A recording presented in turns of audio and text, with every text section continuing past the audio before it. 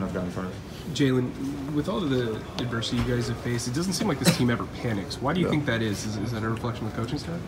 You look at our last 4 games. I mean, going into the fourth quarter of really that New York game, they've been tight, and I think us knowing going into games that it might come down to one offensive play or one defensive play.